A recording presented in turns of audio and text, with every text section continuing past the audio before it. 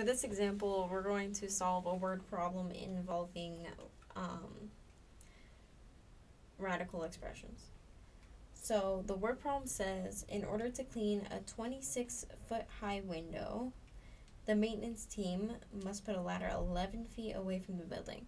How long of a ladder is needed for the job? Okay, so first thing I'm going to do is draw a picture.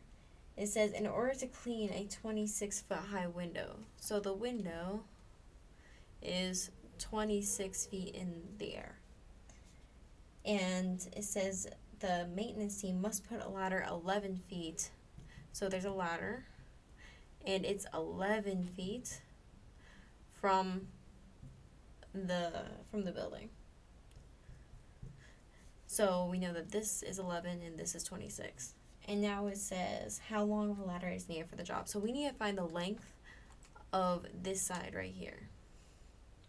So what we can remember is that if you have a right triangle, which this is because this is a 90-degree angle, you can use Pythagorean theorem, which is a squared plus b squared equals c squared.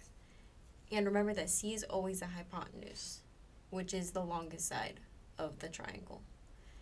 And a and b can be either one of the other sides, it doesn't matter. So our a could be 26. So a is 26. And our b could be 11. It doesn't matter, you could have made b 26 and a 11, it doesn't matter. But our c is what we're trying to find. So we can plug this in, 26 squared plus 11 squared equals c squared.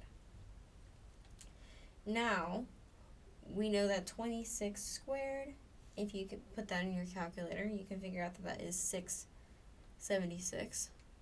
Plus 11 squared is 121 equals c squared.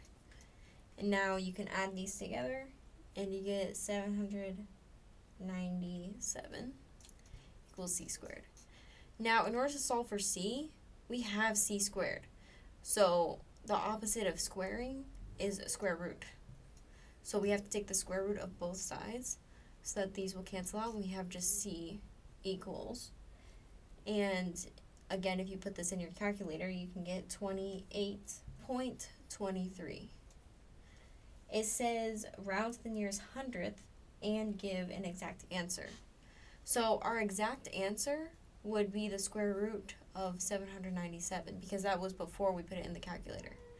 And rounded to the nearest hundredth would be this 28.23. And don't forget units, it needs to be in feet. So the ladder must be 28.23 feet long. That's our final answer.